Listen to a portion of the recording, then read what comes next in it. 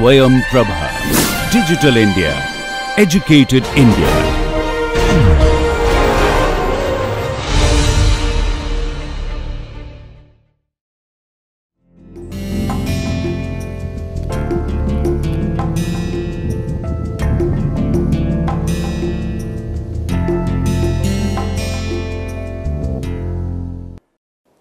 Namaste. In this lecture, we will have a look at ecological succession or how forests form in natural conditions. So, consider a situation in which a new island has formed out of volcanic eruption. So, you have these lava flows that have constructed this rocky area. Now, in nature, how does this rocky area get converted into a forest? Is the question that we are going to study in ecological succession. Now, evidently these rocks, because they are so hard, they are not able to support anything.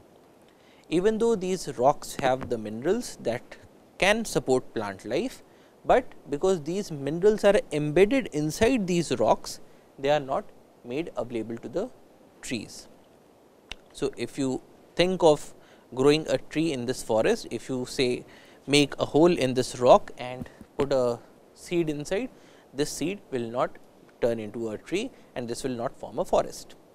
But then there are certain stages or certain phenomena that happen on to these rocks that convert this land, which is a completely barren land, into a forest. So, what will happen? After a while, you will start seeing lichens. Now, lichens are small plants and these are crustose lichens. So, crustose is something that looks like a crust. So, these lichens, they look like crust and these form on these rocks.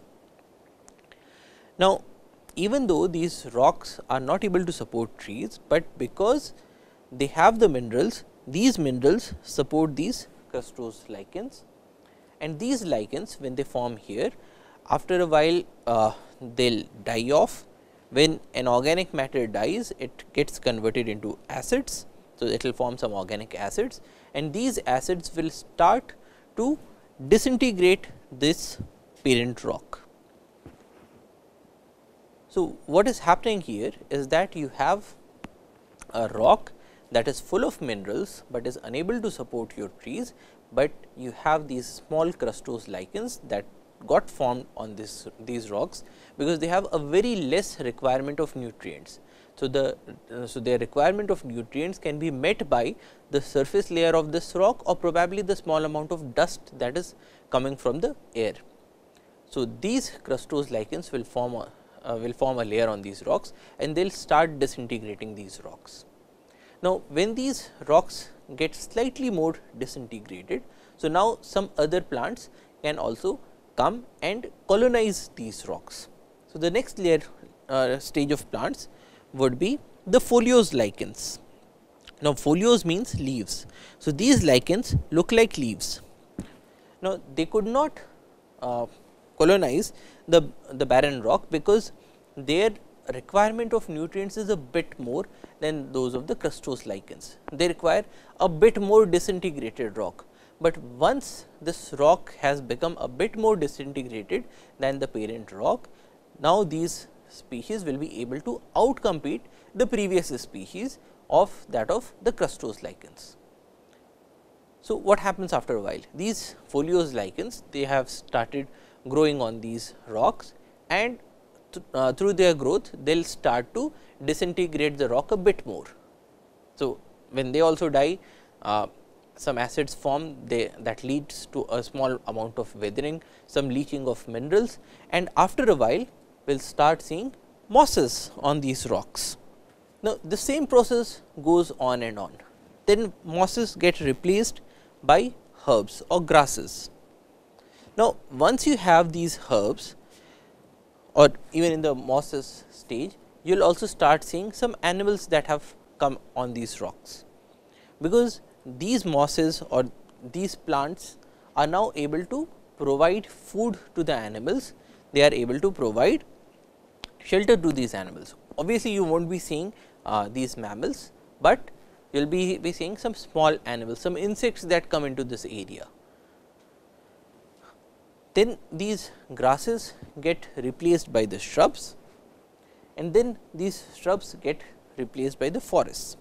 Now, at every stage, what these different plants, whether they are lichens, whether they are mosses, whether they are grasses, shrubs, or whether they are the trees, what they are doing is, with every stage they are disintegrating the rocks a bit more.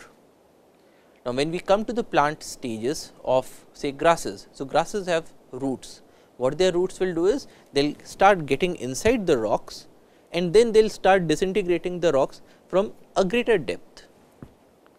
And with all these different stages, we will see the formation of soils, and soils will then support the larger species. And this whole process goes by the name of ecological succession. So, ecological succession is the process of change in the species structure of an ecological community over time. What is happening here is, it is a process. So, it is something that takes place over some period of time, and it occurs in different stages. So, it is a process. It is a process of change. So, in this process, there are some changes that occur in your ecological community. What sort of changes? Changes in the species structure of the ecological community. So, changes in the species structure is from an ecological community that was dominated by lichens, it becomes an ecological community that is dominated by say herbs, shrubs, or the trees. So, there is a change in the species structure of the ecological community, and this whole change occurs over time. So, ecological succession is the process of change in the species structure of an ecological community over time. And these intermediate stages that we just saw are known as the seers or a serial community. So, a serial community or a seer is an intermediate stage found in ecological succession in an ecosystem advancing towards its climax community. So, what it says is that it is an intermediate stage found in the ecological succession. So, succession is the whole process from in which you converted a bare rock into a forest. The forest is known as the climax community in this stage, or the climax is the final community that gets formed in this process, and serial community is an intermediate stage. So, for instance, a stage of grasses will be a seer. So, you will have a seer which is an intermediate stage found in the ecological succession in an ecosystem advancing towards its climax community.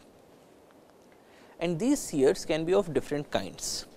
So, you can have hydroseer. So, hydroseer, hydro is water. So, hydroseer is a community that is in water. Zero seer, zero is dry. So, zero seer is a community in a dry area.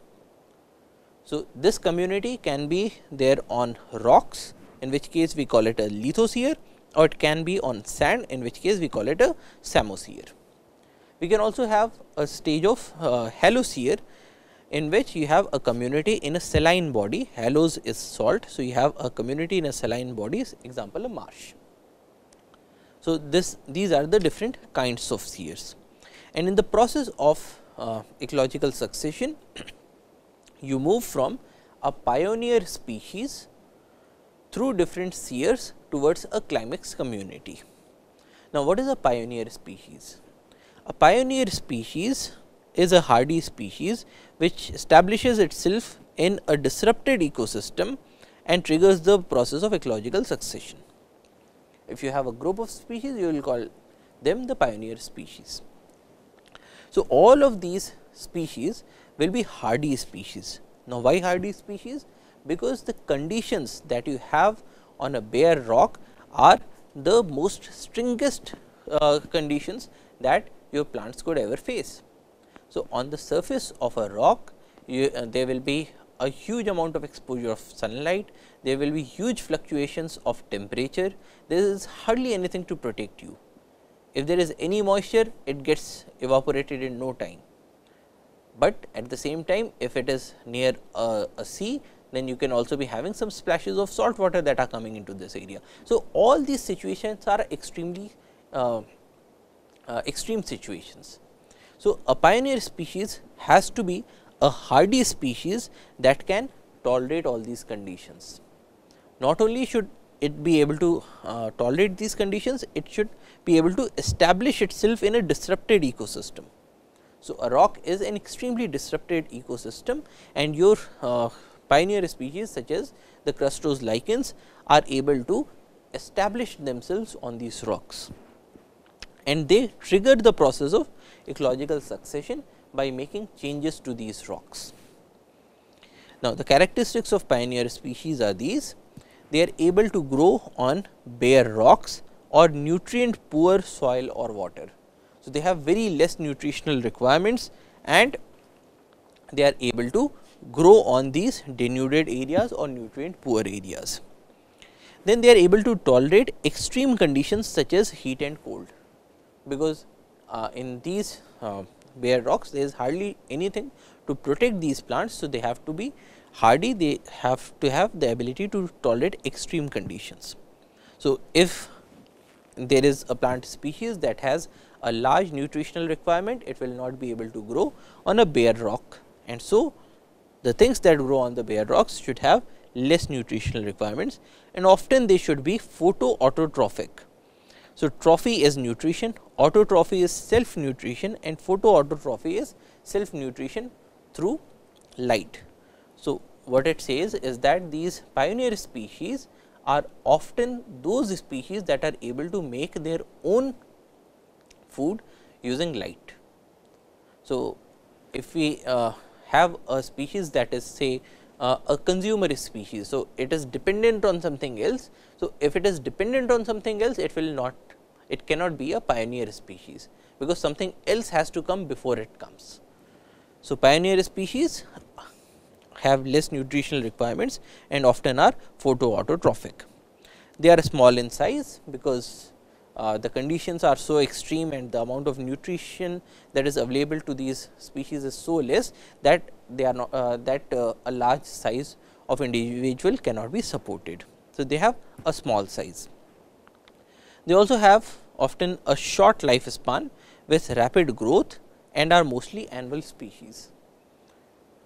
They have a short lifespan, because if you have a species that has a very long lifespan, if it is able to reproduce at a very late stage of life, probably the extreme conditions would have killed off those individuals before they get a chance to reproduce.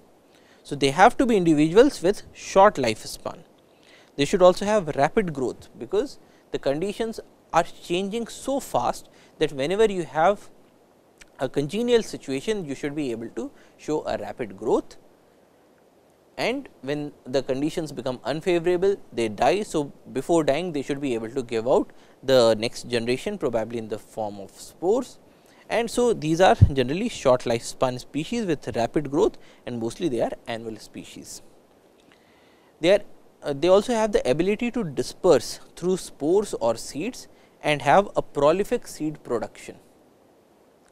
So, if you have a situation in which a bare rock is getting colonized by these plants, then in that situation these plants, to come there, they should be able to form the spores. So, that the spores come through the air. So, these plants will these pioneer species will be those plants that can colonize these areas from large distances. So, often they are spore forming species, and often they have a very good amount of seed proliferation. The other extreme are those species that form the climax communities. So, climax is a biological community of plants, animals and fungi, which through the process of ecological succession in the development of vegetation in an area over time have reached a steady state. So, a climax community is a steady state community. Steady state because there is now no more change that is happening in that area. It is the final stage. So, climax is a biological community of plants, animals and fungi. So, if we looked at the earlier stages, so for instance, in the case of a pioneer species, we only had a single species, but in the case of a climax community, we have a large number of species. So, you have plants, animals, fungi and so on. So, these different individuals, they are forming a community plants, animals and fungi, which has reached a steady state. So, they are now able to support themselves in such a way that there is now no more change that is happening in this community, and they have reached this stage through the process of ecological succession in the development of vegetation in an area over time. So, this is the climax community, and there can be different kinds of climaxes. So, you can have a climatic climax. So, a climatic climax is a climax that is controlled by the climate of the region. So, for instance, if you have a climax that is controlled by say temperature. So, you have a cold climax community, or you can have a dry or a warm climax community. So, these would be a climatic climax, but you can also have an edaphic climax that is controlled by the soil conditions of the region. So, you can have a climax that is controlled by whether this area has sandy soil or whether it has alluvial soil, for instance. Or you can have a catastrophic climax, which is controlled by some catastrophic events such as wildfires. Or you can even have a disclimax, which is controlled by disturbances. So, disclimax is controlled by disturbances such as man or domestic animals. So, you have a community in which you have some anthropogenic influences, or you are having some cattle that are getting into this community, eating up the plants, and again they are disturbing this climax. So, the community that gets formed in such a situation will be known as a disclimax. Now, the characteristics of the climax community will be roughly the opposite of the characteristics of the pioneer species. In the case of a pioneer species, you had the plants that could tolerate a very large range of environmental conditions, but here you will have vegetation that is tolerant of the environmental conditions of the place, and they will not be able to tolerate very large disturbances. It will have a high species diversity. So, as against a pioneer species that had only a single species, here you have a high species diversity. They have a well formed spatial. Another characteristic of the climax community is a well formed spatial structure. Now, what is a spatial structure?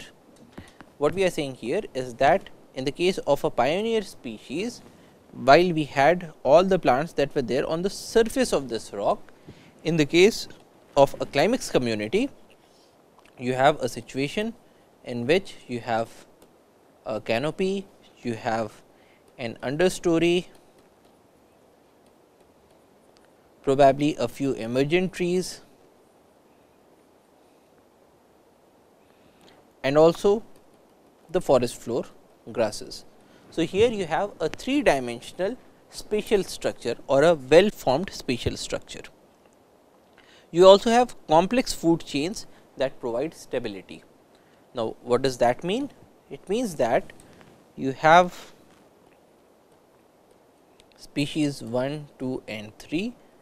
Now, this is species 4 can eat 1 or 2, species 5 can eat either 4 or 2 or 3. So, it becomes a complex food chain.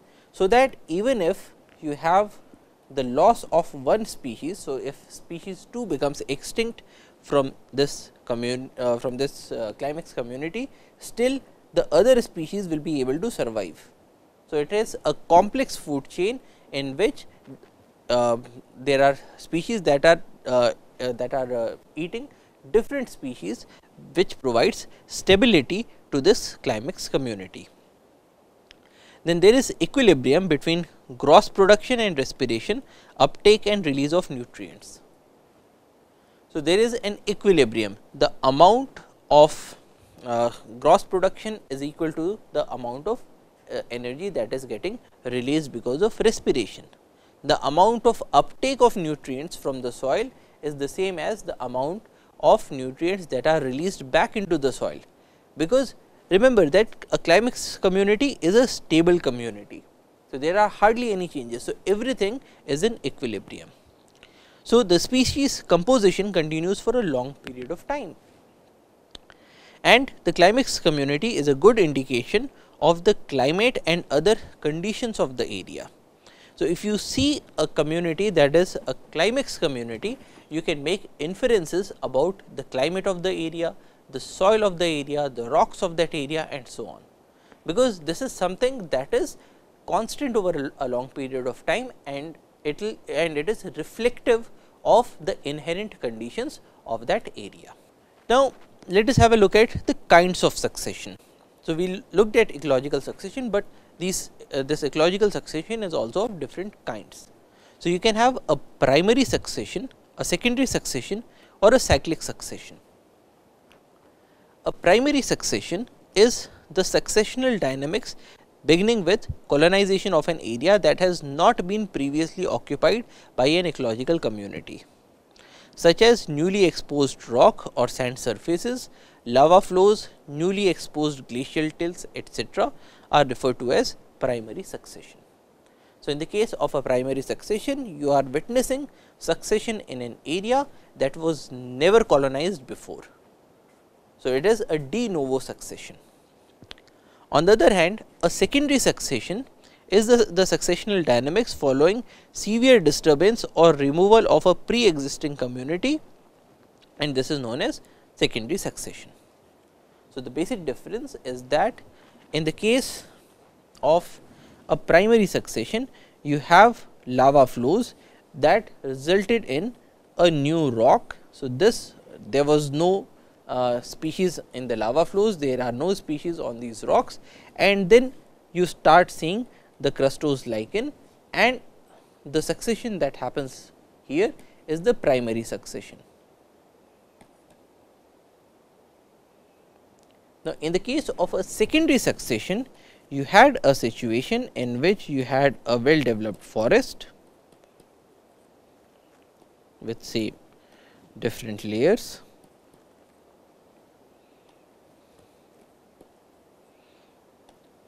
Now, what happened to this forest is that there was a forest fire,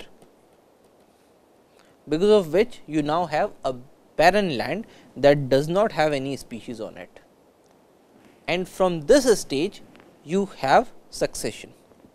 So, this kind of a succession will be called a secondary succession. So, in both primary succession and secondary succession, you begin with a stage that does not have any species, but then because in the case of a primary succession you had an area that was never colonized. So, here the conditions are much harsher than in a secondary succession, because at least in the case of secondary succession you will be having some soil that has already been formed in this area, but in the case of a primary succession you did not have any soil. So, this is a secondary succession. Successional dynamics following severe disturbance or removal of pre-existing community are called secondary succession.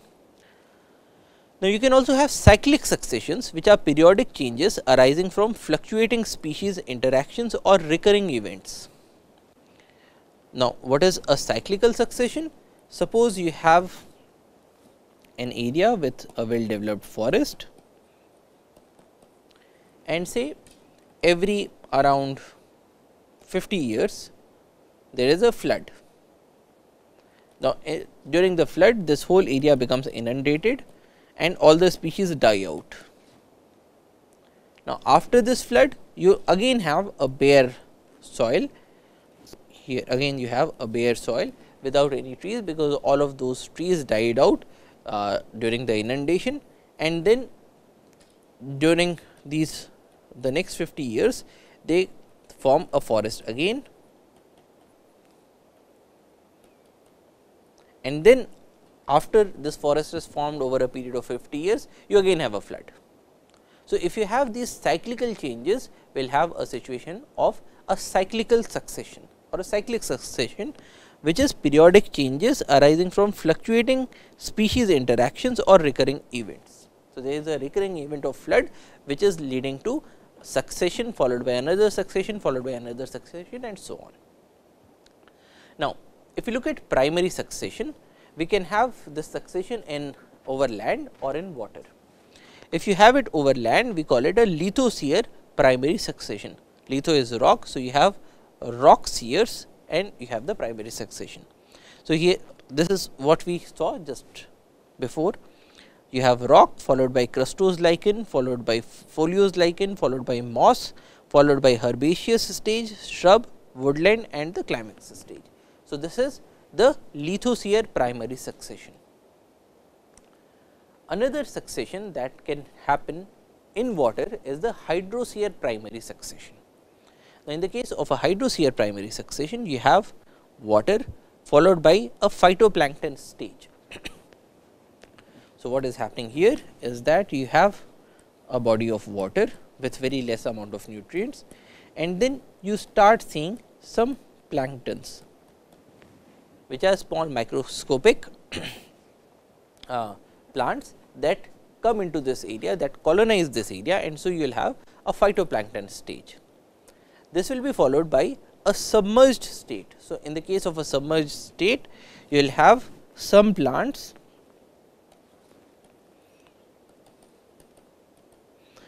that are submerged in this water. So, they have not reached into the surface.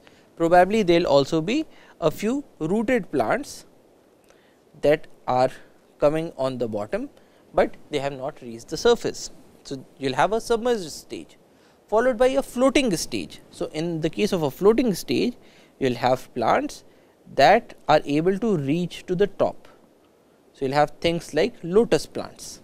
So, they have their root system, but they are also able to reach to the surface. So, this is the floating stage. This will be followed by a reed swamp stage, in which you will see some reed plants that are coming into this area, and with the coming of these reed plants, now this area is getting converted into a swamp. So, in place of a very watery area, now this is becoming a marshy area. So, you have a mix of your water and some solids that have come in this area in the form of the reeds. Now, this reed swamp area will be followed by a sedge and a meadow stage. So, in the sedge and meadow stage, you will have a solid surface that has come on this area, because all these plants have been dying and they have been accumulating organic matter on the bottom. Soil is getting formed, and now you have a situation in which you have certain levels where you have plants, but then you also start seeing some grasses that are getting formed on these soils and on this organic matter. So, that is the sedge and the meadow stage. This will be followed by the woodland stage, in which case you have small trees that are getting formed over this area. So, now this water body has completely converted into a land, and it has some trees in this woodland stage, followed by a climax stage. So, this is a hydrocere primary succession. So, hydro is water. So, you have the cereal communities in water. This is a primary succession, because it started with just water over a surface of land with hardly any nutrients, and which was not colonized beforehand. So, it is a primary succession which is having cereal communities in water. So, this is a hydrocere primary succession. A secondary succession, on the other hand, as we saw before, you have a forest followed by a forest fire, and so the forest is now incompletely destroyed. Why is it incompletely destroyed? Because you might be having some tubers, you might be having some seeds that are not completely destroyed by the forest fire. So, in this case, you have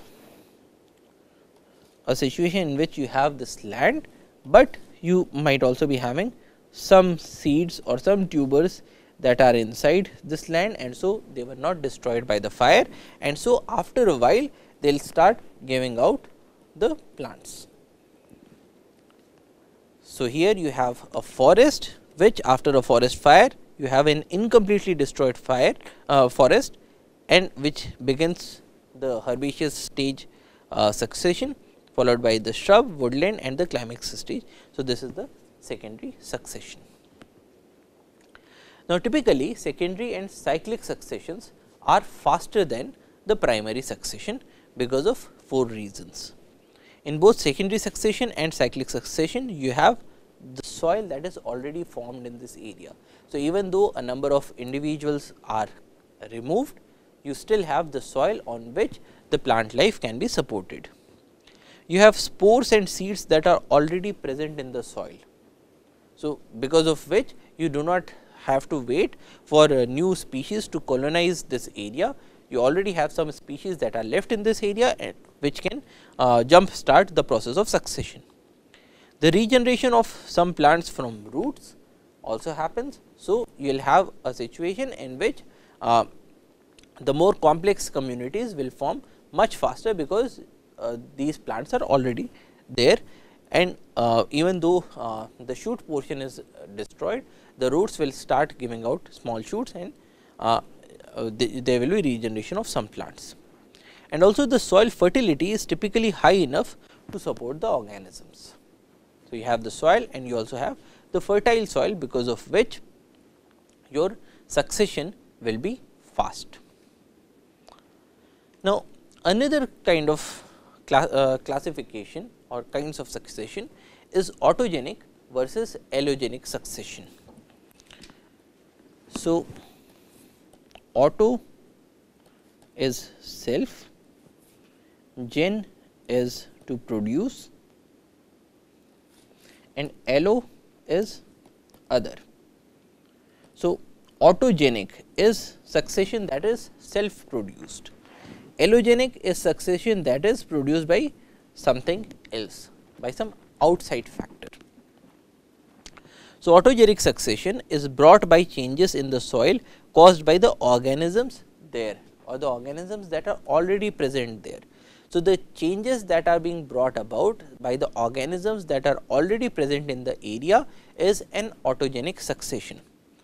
So, a good example is that you had a rock, and on this rock you have this crustose lichen, which is acting on these rocks to disintegrate this rock, and once this rock gets disintegrated, you have certain amount of soil that gets formed, and because of which your rock is now suitable to support the next stage of foliose lichen.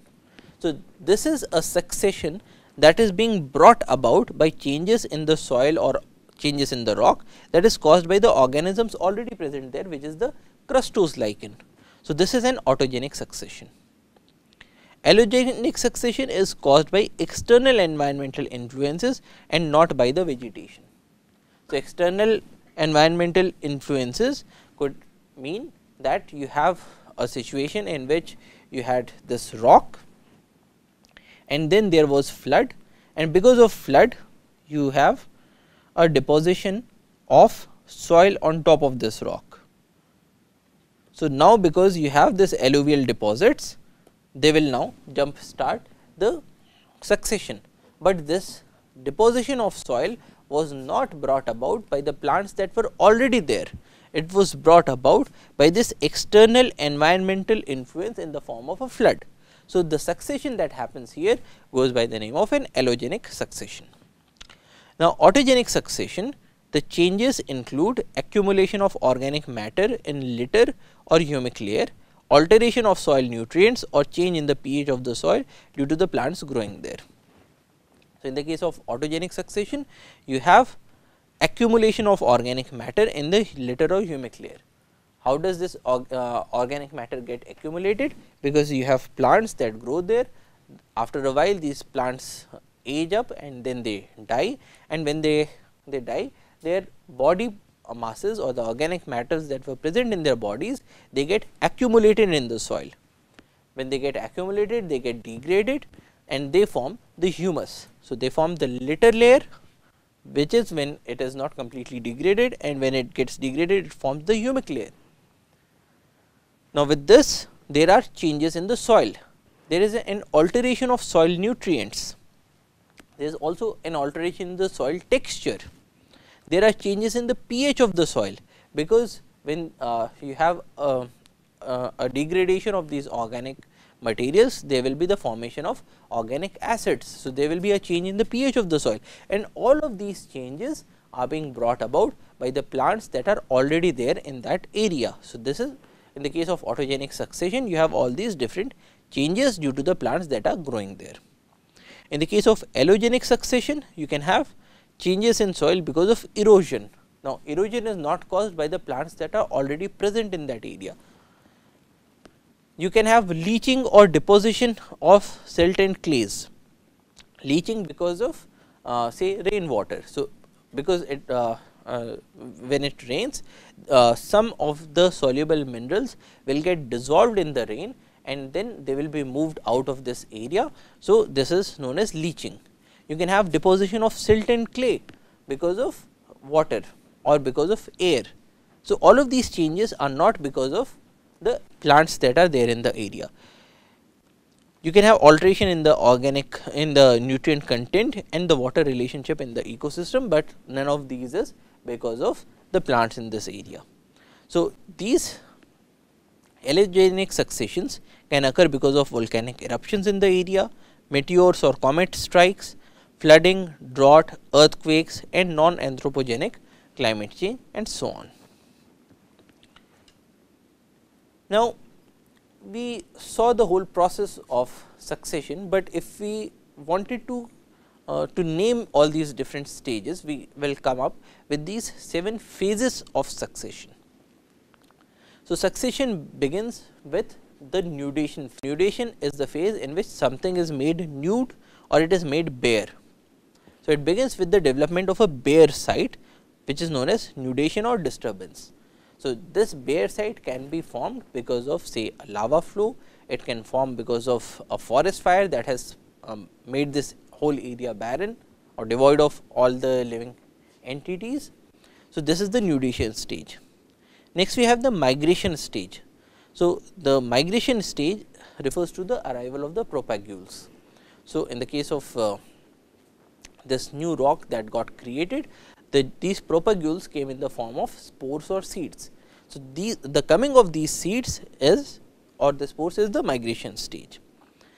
After a while, these migrated spores will establish themselves in this area, and this is known as the echesis stage, establishment and initial growth of vegetation in this area. Now, once this vegetation gets established, the number and the number and the population density of these established individuals will increase with time. So, from echesis we move into the aggregation phase, in which there is an increase in the number and the population densities of these individuals. Now, once you have this area that is having a huge number density, so now there is a competition for resources, because earlier you had a situation in which this soil or this rock was only supporting these individuals, but now you have a situation in which there are so many individuals that now the resources are now not plenty or not sufficient for all of these individuals.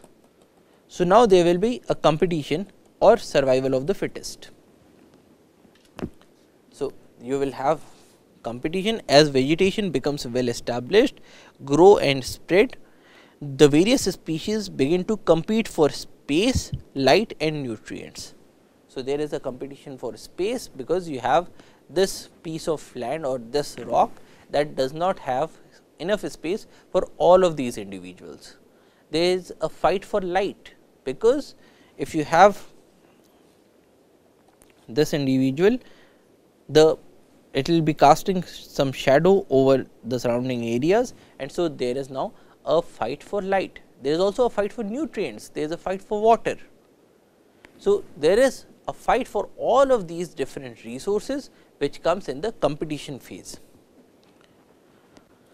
Now, after the competition phase, you have the reaction phase. So, during this phase, autogenic changes such as buildup of humus affect the habitat, and one plant community replaces another. So, in this reaction phase, what happens is that you had this bare rock, and on this rock you had the growth of these lichens. Because these lichens made changes into the rock, and because there was an intense competition. So, now some individuals of the lichens have started dying out, and once they start dying out, and because this piece of rock is now no longer just a rock, but is having some amount of soil on top of it. So, now the next stage, some mosses that come into this area are much better prepared to use these resources than the lichens. So, they will now outcompete and they will replace the lichens. So, this stage of reaction is a phase in which the autogenic changes such as the buildup of humus have affected the habitat to such an extent that it is now no longer suitable enough for the original community, and there is a reaction and there is a replacement of one community by the another community. So, this is the reaction stage, and it is followed by the stabilization stage, in which a supposedly stable climax community forms. Now, when you have a reaction will again lead to aggregation. So, when you have these mosses, then the mosses will start to they will establish themselves, and then they will start to increase their numbers. When you have an increased number, there is a competition amongst the individuals of the mosses, which then again leads to a reaction, and in this reaction now your mosses get replaced by the grasses, and then that again leads to the same process. So, you again have acacias. So, you again have the migration of grasses into this area, which now leads to acacias, in which the grasses now increase in their numbers, in which your grasses establish in this area, then they increase their numbers, then there is competition amongst the individuals of grasses, followed by another reaction, and so this process goes on again and again and again till you have the formation of the final complex community, which is the climax community. Now, how many kinds of climaxes can there be? So, you have three different theories of climax. The first one goes by the name of a monoclimax or a climatic climax theory. Mono is one. So, in this theory it states that there is only one climax which is governed by the climate of this area. So, this theory was advanced by Clements in 1916. There is only one climax whose characteristics are determined solely by the climate. So, this climax is determined only because of the climate of this area. There is no other factor that governs the climax that will be formed in this area. The processes of succession and modification of environment overcome the effects of other factors such as topography, parent material of the soil, etc. So, what this theory propounds is that if you know the climate of any area, you can tell what is the climax community that will be formed in this area, because the climax community will only be governed by the climate, it does not depend on anything else. So, one climate will give you one climax. The second theory is the polyclimax theory. Poly is many. So, you have many climaxes. This theory was advanced by Tansley in 1935. The climax vegetation of a region consists of more than one vegetation climaxes controlled by soil moisture, soil nutrients, topography, slope exposure, fire and animal activity. So, what Tansley said is that even though you have one climate, you can have different climaxes, because in a very say your climate is a cold climate, but even in this cold climate you can have regions that have soil 1, you can have regions that have a second type of soil. So, you have soil 2, you can have a soil 3, and on all these different soils you will have different climaxes, not only your soil, but also the topography. So, in this soil 1 you can have a region that is plain, or you can have a region that has a moderate slope, or you can have a region that has a very large amount of slope. So, in this soil you will have now 3 different kinds of climaxes. So, even though you have one climate, you will have different climaxes. So, this is the polyclimax theory. You can have different climaxes in one climate. So, the climax vegetation of a region consists of more than one vegetation climaxes controlled by soil moisture, soil nutrients, topography, soil exposure, fire, animal activity and a number of other things. Then you have a third theory that goes by the name of the climax pattern theory. It was advanced by Whittaker in 1953. There is a variety of climaxes governed by responses of species populations to biotic and abiotic conditions. The nature of climax vegetation will change as the environment changes, with the central and the most widespread community being the climatic climax. So, what this climax pattern theory says is that when you talk about a climax community, it is not a rigid community. There are changes even in the climax community. So, even though you will have a climax that is governed by climate, but still there will be changes that happen over time around this climatic climax. So, for instance, if you have a climax community that is formed out of the sal trees. So, you will have a dominance of these sal trees, but still the understory or the forest floor or the emergent layer, they will keep on changing with time. So, there is a whole pattern of these climaxes. So, this climax is not a single climax, you have a whole pattern that is formed in this area around your climatic climax. So, why do we need to know all of these different things? Well, it is important because when we talk about forest management, you need to know why these changes are happening and what is going to be the result of these changes. So, for instance, because we know that a herb stage in a natural way is followed by a shrub stage, which is followed by a woodland stage. So, this information of ecological succession can help us predict what is going to happen in this area. So, a good example is the grasslands that are present in various national parks and sanctuaries. So, we need to have these grasslands because they serve as good habitats for a number of herbivores. So, for instance, in Kanha we have a number of grasslands that are supporting the Barasinghas, but then even if you have a grassland, with time you will see small shrubs that are coming up in this area, you will also see some trees that will come up in this area, and that is inevitable. They will come up if we do not make any interventions in this area. So, you will have a situation in which you have this grassland, but then you will also have a tree that is coming up in these grasslands. Now, because we know that in the process of ecological succession, the woodland stage is going to dominate over the grassland stage. So, if you want to maintain these grasslands, you will have to intervene and remove these trees. So, the tree cutting is an integral part of the management of grasslands if you want to maintain these grasslands as grasslands. And if you do not do anything, after a while you will see that these grasslands will be replaced by woodlands and finally will be replaced by the climax communities.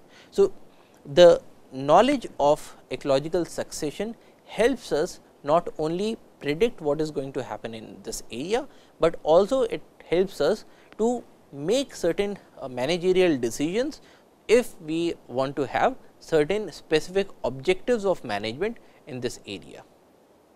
So, ecological succession is extremely important to manage your forests. So, that is all for today. Thank you for your attention. Jai Hind.